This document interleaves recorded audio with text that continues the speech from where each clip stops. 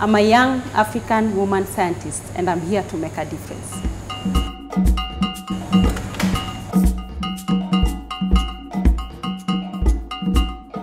My name is Immaculate Makoko. I come from Busia County, and that is where I grew up and even schooled all the way to my high school.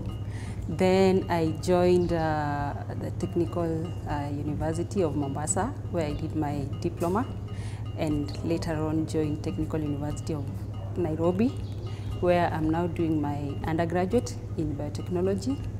I started working in the field of science about 4 years ago, and I got an interest in science from the time I started knowing things about life. So I joined SIP, which is the International Potato Center, in 2013. I do molecular transformation, that is transformation of potato. I am basically within the potato research project that is against late blight.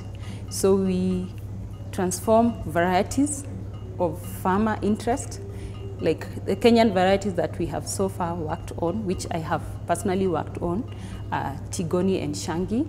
So we have transformed Tigoni and Shangi, which are resistant against late blight. They're still way at the stage of molecular evaluation. We are doing the confined field trials in Uganda for the Victoria variety, which is now at that level. And what I do is maintaining them within the lab conditions.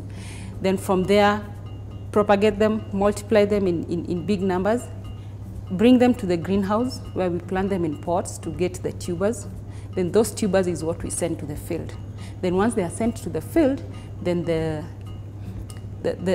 we now evaluate their resistance to late blight against the non-transgenic variety of the same. Once this variety is out there and accepted, of which the farmers are very much willing to embrace it, so it's only a challenge to our regulators to pass it.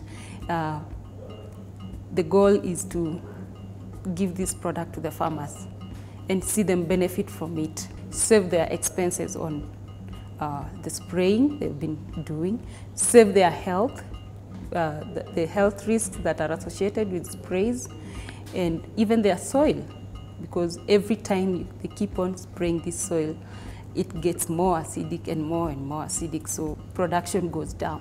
Being a woman scientist in Africa is very inspiring. I always look up to several women scientists within my own work institution who have gone to greater heights, and they inspire you. You want to just grow up and become even better and get to know much more.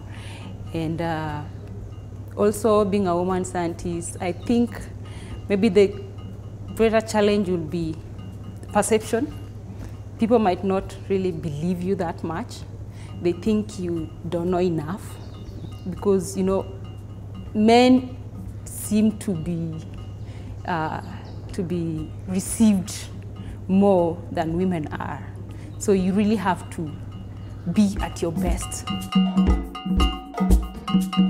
These are my babies, and as a woman, I believe I can feed the world.